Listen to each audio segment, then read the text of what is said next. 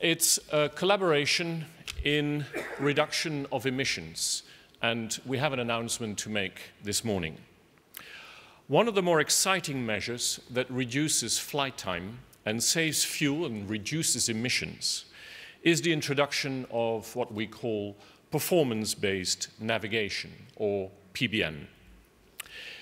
PBN takes the best that aircraft flight management systems and global navigation satellite systems such as GPS have to offer and bundles these capacities into a global set of navigation standards called PBN.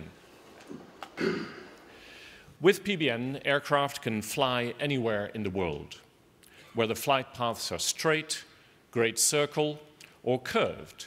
In and out of airports, aircraft can navigate around obstacles and terrain with great precision. PBN's enhancements to safety is significant, as even airports located in the most challenging environment do not need to install or calibrate or monitor expensive ground-based navigation aids.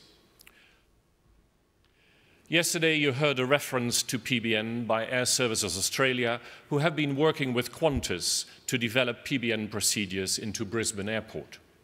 In the first year, Qantas's 737s made over 1,600 approaches with enormous savings.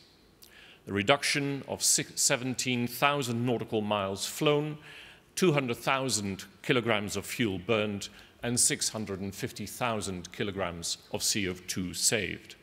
That, ladies and gentlemen, is significant, and it is one reason why CUNZO is so supportive of PBN. Ladies and gentlemen, I'd like to invite the partners of the PBN task force to come forward in order to make everybody aware of the success of implementing PBN. Please.